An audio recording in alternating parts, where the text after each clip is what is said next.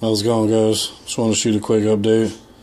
Got my VPIT jungle male breeding my big 100% het female. He's about 6.5, she's about 8. But don't seem to be locked right now.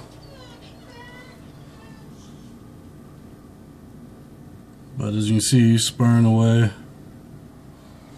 And I've seen him locked twice so far since I started breeding him on Saturday, so hopefully good things come out.